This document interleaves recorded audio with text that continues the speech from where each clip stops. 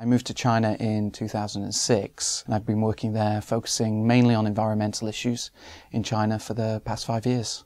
And it's become increasingly difficult for independent reporters, independent photographers to pursue long-term work. I've been lucky because I've been collaborating with the Pulitzer Center on Crisis Reporting. This backing has been crucial. My first collaboration with the Asia Society came in 2008 with a multimedia piece that was related to Beijing's air quality just before the 2008 Olympics. The huge physical changes in the city, especially in Beijing, were just starting to take place. And over the past 5 years, the country just seems to be changing before my eyes. And so in 2011, we began the collaboration focusing on China's wetlands, bringing this together into a 7-part multimedia series on the China Green website. The state of the environment in China, I think, is quite bad.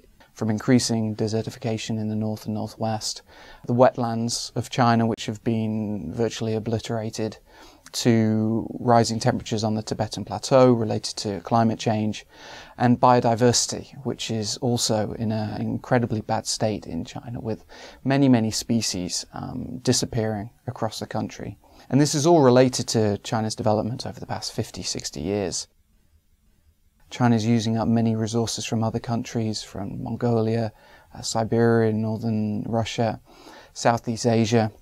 They're issues that are affecting everybody, and they're incredibly important as we realize our impact that we're having on our ecosystems and on biodiversity. Desertification, for example, is not only occurring in China, it's affecting North Africa, Australia, many other countries. Wetland disappearances has happened across the world over the past 50-60 years. I photographed the giant panda, the Chinese alligator, red-crowned crane, a diverse mix of animal species, all of which are being pushed to the brink of extinction, are endangered now. So what I've tried to do is to go into some universities and try to slowly start to increase the awareness of the real state of biodiversity, of China's ecosystems. There is an awareness, certainly amongst those in government, that for example, water shortages in the north are a severe problem.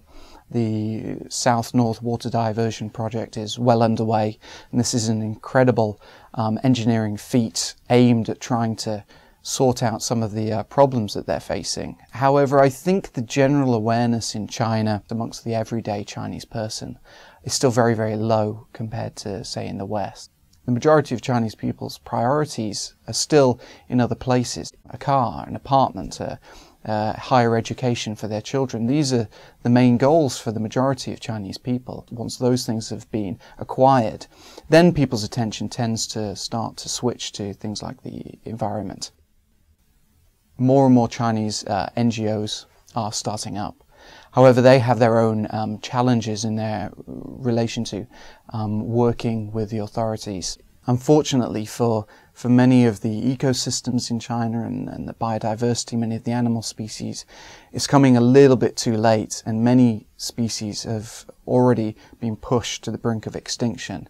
And I hope with my work I can start to do my small part in helping people really become more aware of the real situation. Because if they're not aware of the reality on the ground, then eventually it will become too late, and suddenly people will be incredibly surprised that we have none of these animals left in the wild in China, or the state of the ecosystems have been so degraded. Because these are issues which are slowly appearing. They're not natural disasters that happen in an instant, in a day, in a few hours. These are issues which creep up on people. I think through my long-term commitment to documenting China, I think I can help tell stories better, help people understand China better, which is my ultimate goal.